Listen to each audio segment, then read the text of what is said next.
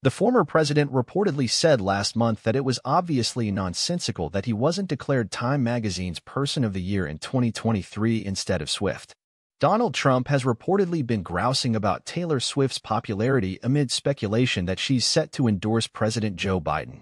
Swift is yet to issue an endorsement of any candidate, but the New York Times reported on Monday that aides to the president are hoping to sign her on as a campaign surrogate considering her expansive cultural influence.